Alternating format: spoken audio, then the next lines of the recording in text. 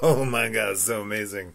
I am actively involved in my 30-year reunion. Yes, yes, 30 years. Look at it. It doesn't get any better. It just gets worse.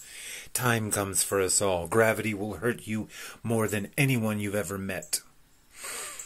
Anyway, I am so excited for this because I really want to go back and visit the actual high school, which is right down the street from me. It's just, you shouldn't wander in there with kids. If you don't have a child in attendance, that's a good way to get locked up and put on a list. But now I have an excuse to go visit on a Saturday, which would be great. Hopefully nobody's there.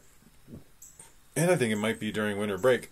Anyway, I want to go visit the school, and the people on the reunion committee are like, I'd rather never enter that building again. And I'm like, I feel you. I feel you. But I want to go see the ghosts. I want to go walk through the graveyard. I want to go into the theater, and I want to shout from the stage and just go, the monkeys took her, I'm afraid.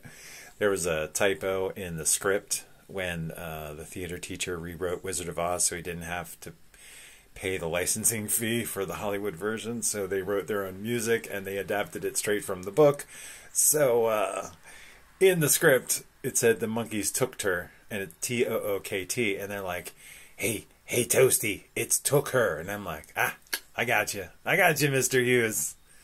The monkeys took her, I'm afraid. He's like, Toasty!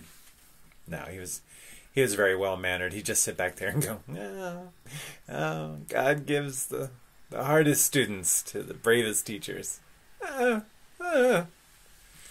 So, yeah, that's why I want to go back, And, yeah, afterwards, I want to go hang out and drink and, catch up with folks. But I want to walk into the belly of the beast one more time.